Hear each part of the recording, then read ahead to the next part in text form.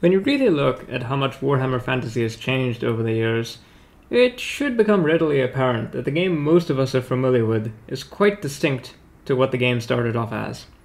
But every so often, if you look, you'll see something that has been in the game's DNA for a very long time.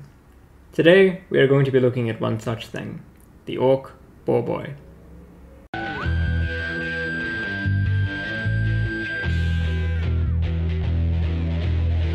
Baby, don't you know it? I'm hardly heroic. Baby, let's roll it, 'cause I'm hardly heroic.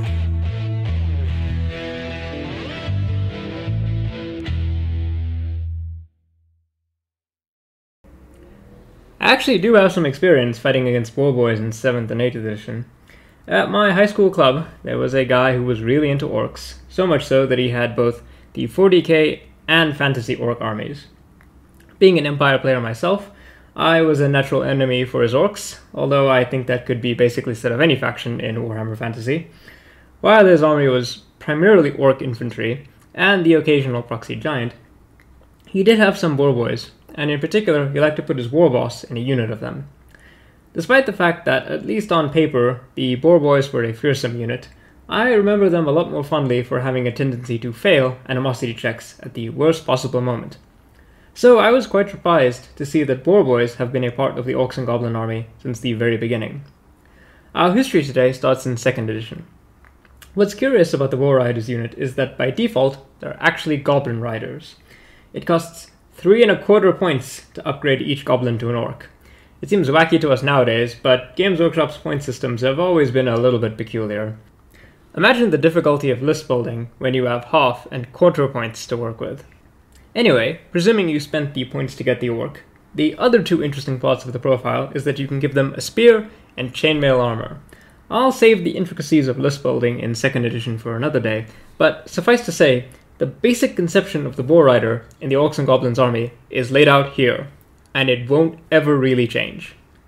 What's really clear, and what will remain consistent for the unit's history, is that boars are foul-tempered and violent, and they and orcs naturally get along like peanut butter and jelly. Wherever orcs are, there will invariably be a herd of boars with them. It's been a consistent theme in the Orcs and Goblin army. By 3rd edition, things have progressed a little. Now there are two types of Boar Riders, Snordas, which are seen as the more elite Boar Riders, and Gruntas, which is seen as the less powerful version.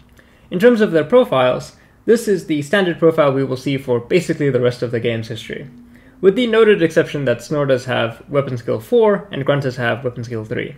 They both, funnily enough, have initiative 2, one fewer than the boars they're riding on. You should think of the Gruntas as a general-purpose boar cavalry. You can give them armor, shields, and spears to turn them into shock cavalry, but equally they would also be a kind of medium cavalry, with bows to harass the enemy from afar. The Snorters, on the other hand, are your premier attack cavalry, whose only option is for a spear, although they can take a magical standard. A good idea would be to mix your composition so that the better Snorters are the ones to actually deliver home the charge, while your Gruntas are there to soak up damage from the enemy, and support them. This is the most divergent the Boar Boy unit will ever get, and future editions will go back to a much simpler arrangement. From 6th edition to 8th edition, the profile of the Boar Boy is essentially the same. Their two standout features are Toughness 4 and Initiative 2. In 6th edition, they have the Ignore Goblin Panic rule, which is eventually folded into the Size Matters rule for 7th and 8th edition. Their basic equipment is a hand weapon, light armor, with the option for a spear and a shield. In 7th and 8th edition, they also gain the Choppers rule, which gives them +1 strength on the first round of combat. Otherwise, their rules are unchanged. Thick-skinned give them a 2+ to their armor save for being mounted on boars, and Tusker Charge grants their war boars +2 strength on the charge. This makes the boar strength 5 on the turn it charges, and that's an insane level of strength for a mount. To be honest, I am really intrigued by the idea of an orc cavalry army. The Orcs and Goblins army in Warhammer Fantasy has always been one with loads of different styles of play available to you. While not necessarily optimal, an orc player can build an army that suits one of many of their various different playstyles. I haven't really seen the idea of orc cavalry armies represented too often though. While they're very iconic units, I don't think the Boar Boy unit is all that great, not unless fielded in particularly large numbers. One of the main issues is that cavalry, more so than infantry, are really dependent on being at the right place at the right time. Even relatively elite cavalry can still be killed if they do the wrong charge at the wrong unit.